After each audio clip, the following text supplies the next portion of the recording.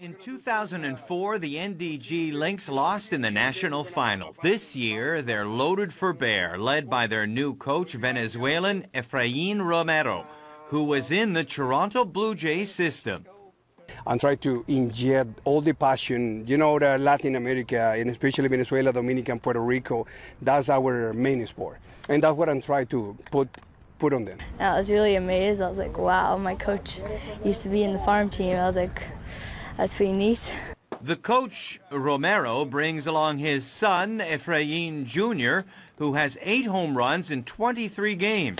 In fact, the stats of all these 11 and 12-year-olds are stunning. They haven't lost in Canada this year, 19-0.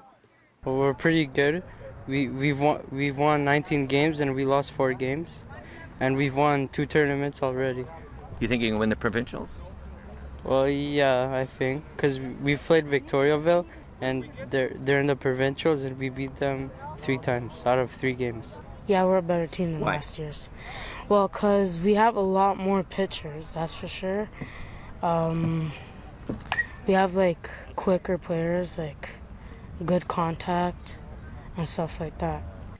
They just finished a tourney on the weekend, outscoring their opposition 52-2.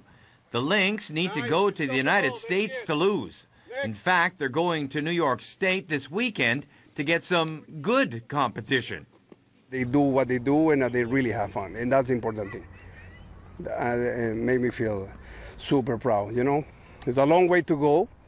They don't think much about it. So that's the good thing too. You know, they don't play with pressure. The provincials are in Val d'Or, July 25th. The nationals after in Edmonton. Is this the year the Lynx finally break through and get to Williamsport, Pennsylvania? Brian Wild, CTV Sports.